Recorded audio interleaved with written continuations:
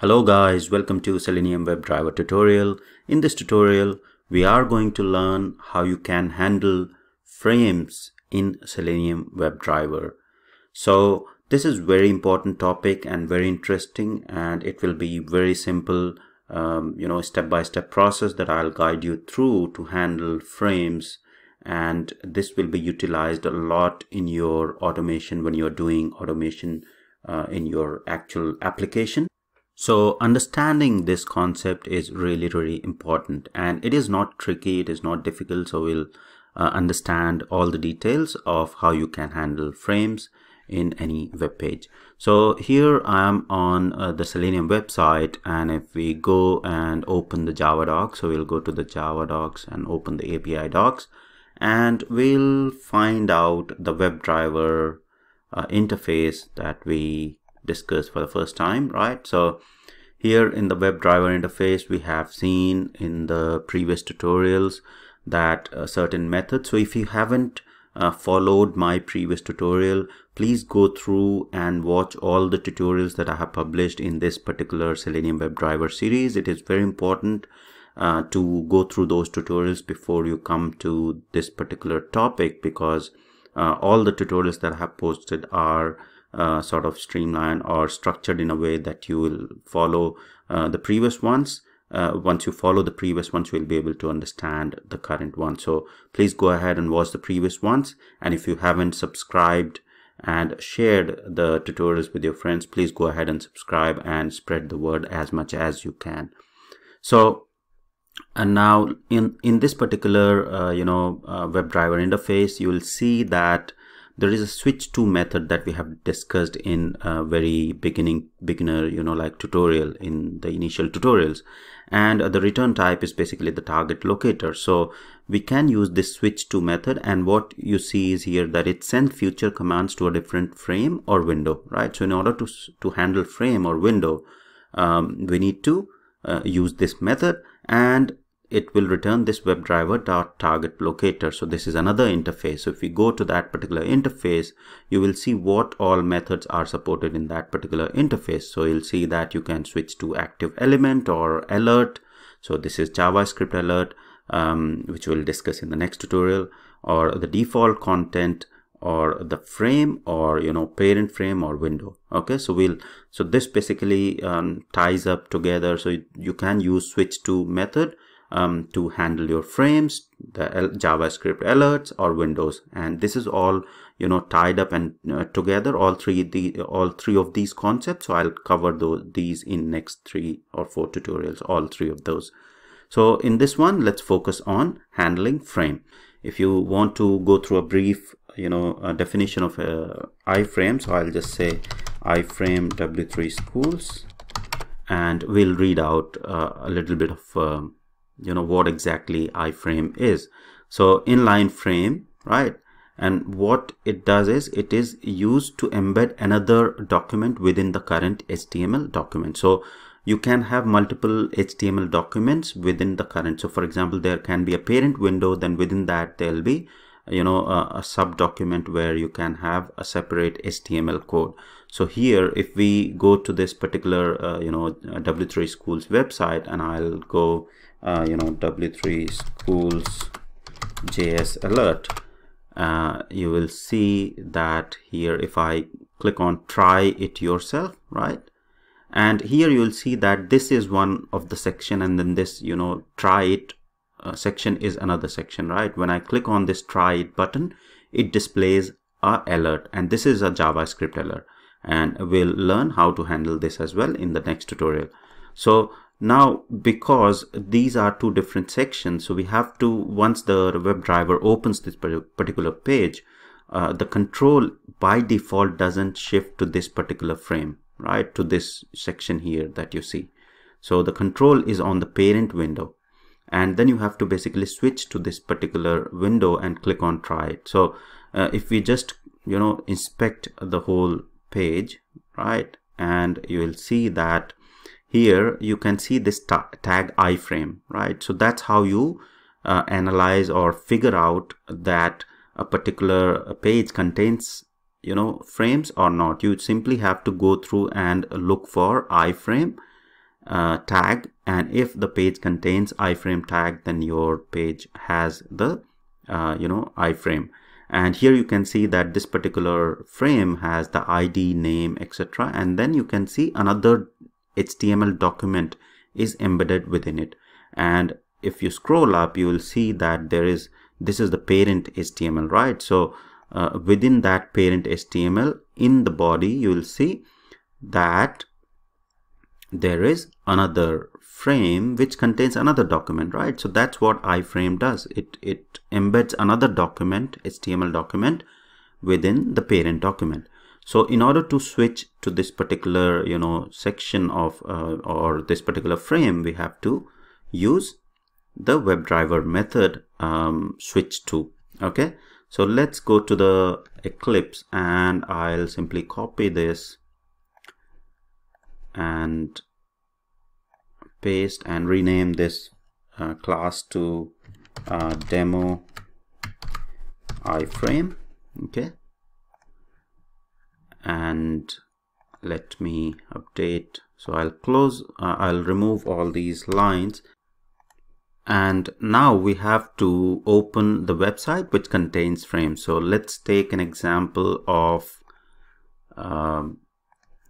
this particular. So W3 schools, will simply take this example in this case, right? So this has this particular frame. So we'll try to first, switch to this frame and click on try it button. Okay, so I'll simply copy this URL and we'll open this URL. Okay, so I'll say driver.get and then paste the URL there. Okay, and then maximize that window. Now, if I just want to, click on this particular try it button, so we won't be switching it. Let's see, directly clicking on this particular try it button and see whether it works or not. So I'll simply copy the XPath, and then I'll say driver.find element by XPath, and then provide the XPath, right? So I want to click on that particular try it button once I open this particular page. So ideally, in normal pages which won't be having any frame, this code will work, right? Now, because this try it button that we have analyzed, it's in this particular frame, iframe, so we would be required to switch. So let's execute this and see that it will fail this time, and it will give you an error that it can't find the web element. So let's see how it goes, and then we'll go ahead and try to switch it into the frame and then click it. So let's go back to Eclipse, and you can see that there is an exception and no such element, right? So it's unable to locate that particular web element. Okay, so now what we need to do is we need to use SwitchTo method, right? So what we'll do is we'll simply say driver dot SwitchTo. Okay, and then if you say dot, it will give you all the methods. If you start typing frame, you will see that you can switch to a frame by the index, by the name, a string name or ID, if that frame has the name or ID defined for it, or you can define, or you can return the web element, frame element. So you can store a frame element in a web element in a variable. Okay, and then you can pass it on there. And to return, so if we hover over to the parent frame, you will see that it changes focus to the parent context, right? So if you say parent frame after clicking on the try it button, then it will again return the context or the focus to the parent frame. Okay, so these three methods are there. You can use the index, you can use the name or ID, and you can use the actual web element. So index, say for example you have 4 or you have 10 frames on a page. So index starts from 0 and it ends at 9 if there are 10 frames, right? So you can, to select the first frame, you just specify the index as 0. Okay, so for example if this page has 2 or 3 frames, then depending on which frame you want to switch, you can directly provide the index. So let's try providing the index and see. So if here in this case I have provided index 0, so what this means is that it will click on the first frame that is available, okay, at index 0. So if this is the first frame on the page, then it will click on it. Okay, so let's run it and see whether it executes or clicks on the try it button successfully or not. And then we'll also try to find out the size or the number of frames on the page.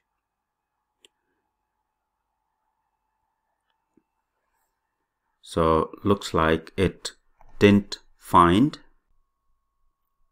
So actually it looks, so here is the problem. So there is no error, so which means that it has switched to the frame, but here you can see that I'm not doing any action on it, on this particular element. So I need to click on that web element, right? So I have to type in click. So that's what it was missing.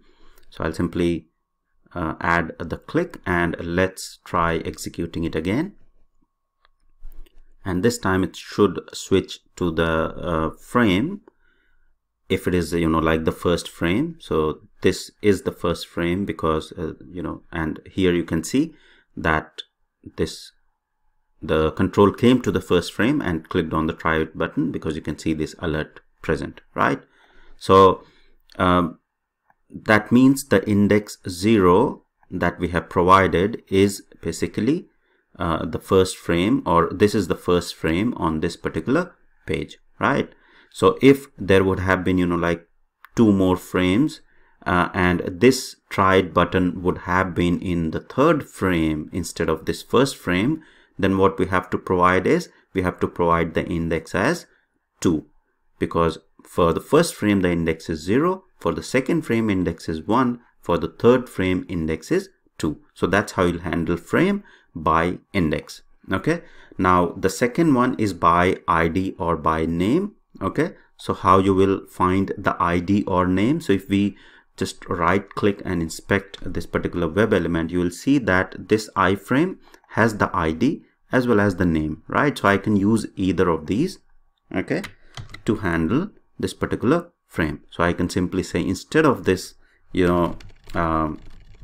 index, I'll simply say dot frame, and then I can provide a string of either ID or name, right, whichever is there. So in this case I'll just provide the ID, and it will be able to identify the frame, go to that particular frame and click on this button, try it button. Okay, now the third option, or the third operation, or third method that you can use is to choose frame by the web element, right? So what does that mean? So I'll simply explain. So by the web element, right? So what does it mean?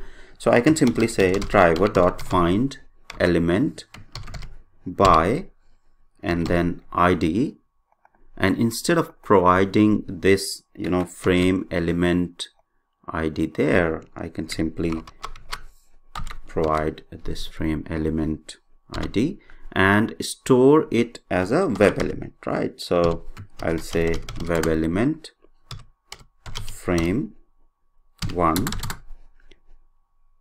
okay, frame 1, okay, and import the web element library and simply provide this frame variable into as an argument here. Okay, so that's what this the third one, which is wherein you can store a web element and then a web element in a locator or in a variable and then pass on that variable. Okay, so we have seen that you can handle frame by the frame ID or name or frame index or storing it as a web element. Now once you have switched to that particular frame, you need to go back to the parent frame if you want to do anything on the parent frame, right? So for example, in this case, once the control is in this frame and you want to do something else on the parent frame, you have to switch the control from the child frame to the parent frame. Okay, and in order to do that, you have a method which is basically, say for example, in this case you want to get the title of the parent page, right? So here, if you want to get the title of the parent page, now the control is on this particular frame, then we have to first go back to the parent frame and then get the title. Okay, then this particular method will work. So what you need to do is you need to simply say driver dot SwitchTo once you are done with your operation, and then again you can say parent frame. Okay, and in this case what it will do is it will simply switch to parent frame. So now after you will switch the context to parent frame, if you hover over this method, you will see that it changes the focus to the parent context.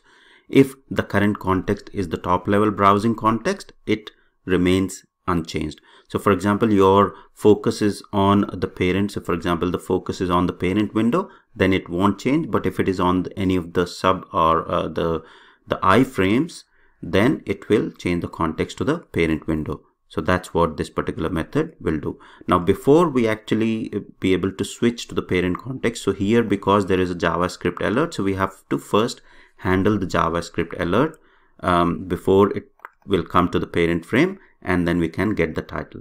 So we'll cover how to handle JavaScript alert in the next tutorial, and then we'll run this whole code and see that how you can handle the frame and then switch back to the parent frame along with handling the JavaScript alerts as well. So hope you like the tutorial. Thank you very much for watching.